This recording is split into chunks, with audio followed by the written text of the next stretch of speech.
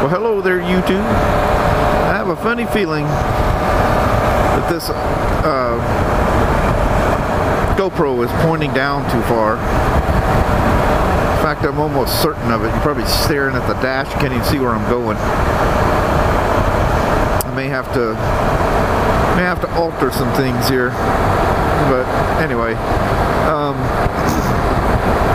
taking one of my favorite back roads home.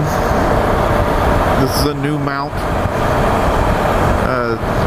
Using old parts, you know, or GoPro parts I already had, but I mounted it differently on my helmet. It's a much cleaner mount, way cleaner. But to clear my shield, I thought I was good to go, you know, kind of lining things up. Thought I was good to go where I had it, but I have it sitting in a position that the shield just opens. So basically I open it to that like second click up, right where it clears the back of the GoPro, and then I cinch the GoPro down at that point. Any higher and it'll hit. And if that GoPro keeps my shield from coming up, I'm liable to have a panic attack. Get claustrophobic in these damn helmets, especially if it's a hot day or whatever. And I'm not going to loosen the GoPro back and forth just to open my helmet. That would be ridiculous. But I don't know. I don't know where it's at. I never hooked it up to an app and paid attention to where it was at, so I have no earthly idea. I did do a microphone test with it, and at that point I thought it was facing too far down.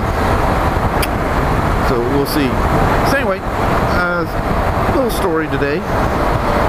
Let's talk about May 18th, 1980. Now that may just be any other day other than the fact of it being just shy of 34 years ago. Well, if you live up here in the Pacific Northwest, that was quite a significant day. That was the day that Mt St Helens blew up. On Sunday, May 18th, at 8:32 and 32 seconds to be exact.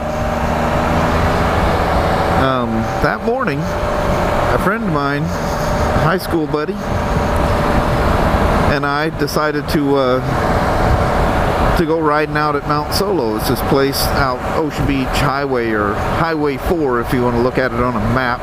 It's the Washington side of going down the Columbia River to head for the ocean. But anyway, you're still basically in town in Longview. And from there it's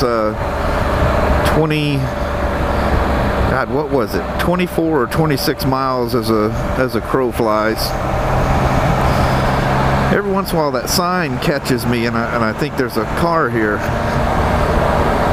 because I cut that lane, so you want to make sure. God, look how green them fields are. Is that beautiful or what? You know, it's funny, all the stuff on the road, it almost has the look of being fall out here.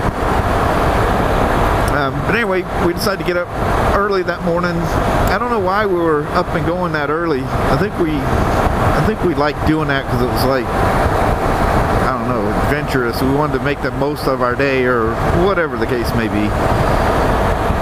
But anyway, I'd had my license. I think he either just got his license or he was coming up on getting his license.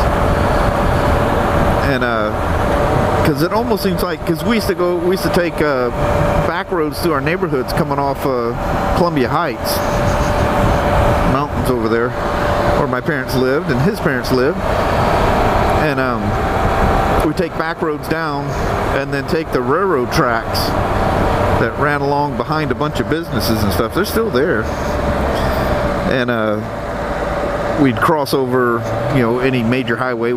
He'd walk across, and I'm pretty sure we took the back roads that day. And I think that was one of the reasons we left early, because, you know, on a Sunday morning, figured there'd be no police around, and,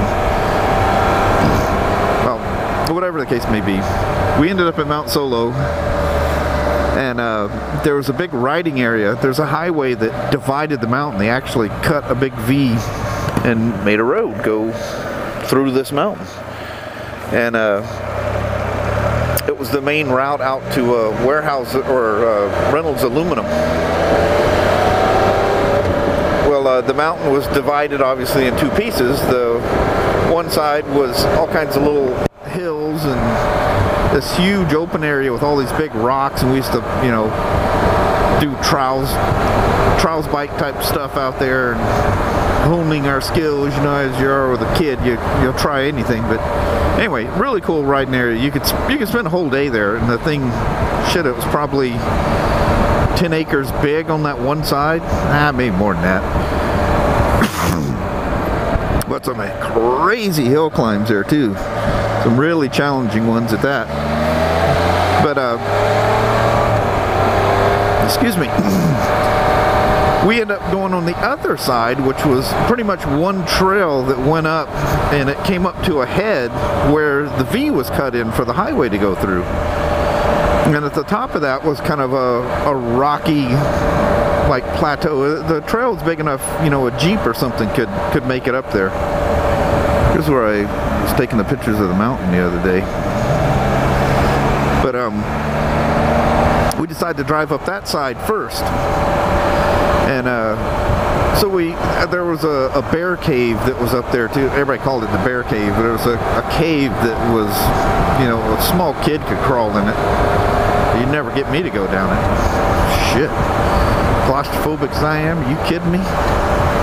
But so we go up to the top of that trail, and we'd been goofing off a little bit, so we just stopped and took a break. So we are heading, or we are facing north and south. And going south, you came to the, you know, the drop off where the road was, where the mountain was cut for the road to go through. I turned around and I was facing north. So we had his bike is facing this way and I'm facing this way. And we got our side stands down. Well, it's rocky ground. You can, you know, the bikes aren't going to sink in the ground. So we stopped and we're shooting the shit. And you know how you kind of lean on your bike and you kind of set your butt up on there and you have a foot on the left foot peg. You know, you're basically sitting on your bike while it's sitting on the side stand. And a little calf right there, or a colt. So we're sitting there. I have no idea what the conversation was even about. But there was rumors that this thing could go off at any time. Well, Longview itself is about, on an average, about 25 feet above sea level. And Longview used to be the riverbed. The Cowlitz River used to spill over into the Columbia through there. And over time, you know, it etched its way into the ground and became lower. And the city became this perfectly flat place that they put a town in, logging town. And so the rumors were that when this thing goes, you know, a lahar could come down the north and or south fork of the Toutle River, and if one came down the north fork, it would push into the Cowlitz. It would basically be like a tsunami in a river kind of a thing. And the whole town would flood, you know, we could be, you know, 10 feet underwater, and I mean, all these rumors were going. Well, we both live way up on the Columbia Heights. I mean, I don't know what the hell that 15 to 1,800 feet, whatever the hell it was up there. We always got tons of snow up there. It'd be raining downtown and pouring down snow at our house.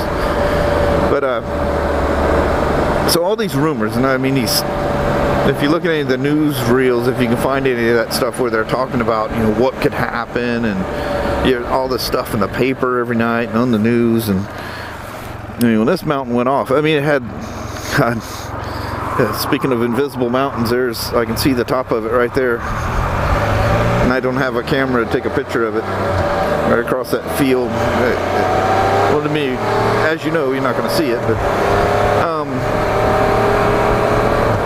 anyway, we were all scared to death of this thing, you know, just kind of waiting and waiting. And, you know, they had that, the red zone. It was a 10-mile-an-hour barrier around the mountain that no one could enter. And we used to ride our motorcycles up there all the time up to the red zone.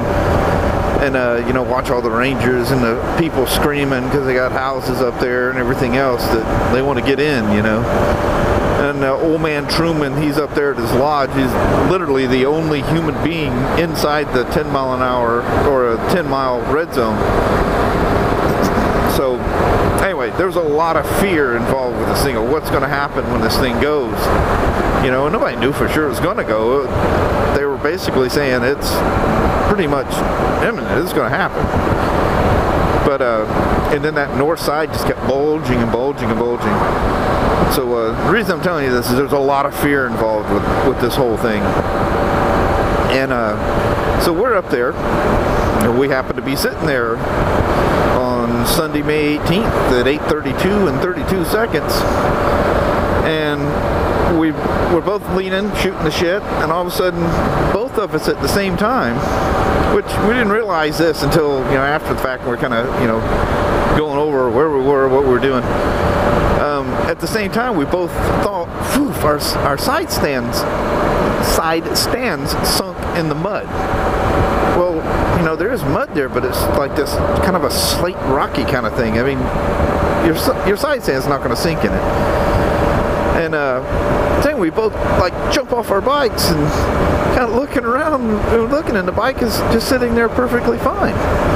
And we're like, what the hell, you know? So he's looking at his, and I'm looking at mine, and we kind of looking at each other, going, what the hell? We both thought our side stand sunk in. Well, all of a sudden, his eyes just like bug out of his head, and his mouth gapes open, and he can't even say anything. And I'm like, what the hell are you doing?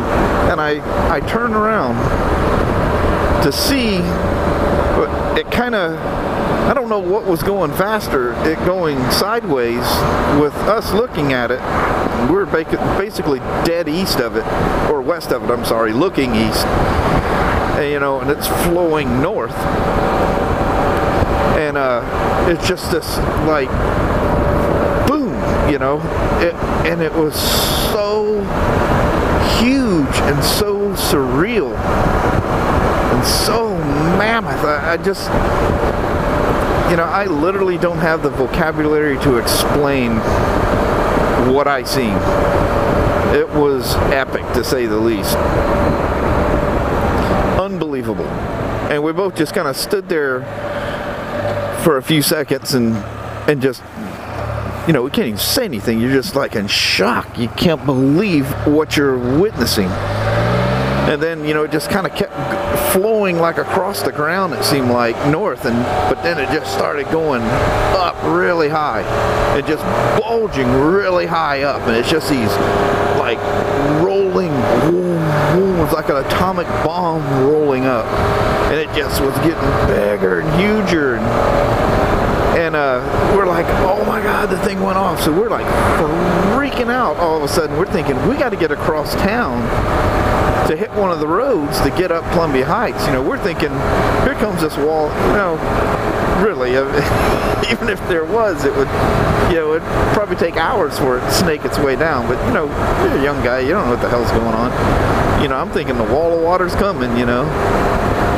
And, you know, it was a lahar, so it's, you know, mostly mud and trees and houses and trucks and whatever the hell else it picks up as it's coming down. So we hauled ass. I mean, we ran lights. You could tell people had no idea that the mountain had just gone off. But the funny thing is it didn't make a sound to us. But the blast of it could be heard all the way to Canada. But the sound wave, you know, went north of our position. We didn't hear the sound, but what had happened, the reason we thought our side stands, is it just violently shook the ground when it went off. And I forget what the earthquake was, what the magnitude was, but anyway, then we hauled ass and we come down he, you know, went straight to his parents' house, and I turned off and made it up to my mom's house, and I'm coming down the hill. My mom's standing out in the front yard, just absolutely hysterical, because we used to drive up to the red zone all the time. and she realized we had left and thought, sure as hell, we were up there at the mountain and we were goners. And she'd hear any kind of engine sound and would run outside to see if it was me on the motorcycle, and finally it was. But yeah, that was a crazy, crazy, crazy day. And it's starting to rain on me. So anyway, I'm close to the house here. That's my little Mt St Helens story. So thanks for watching. You guys have a great day now. Take care.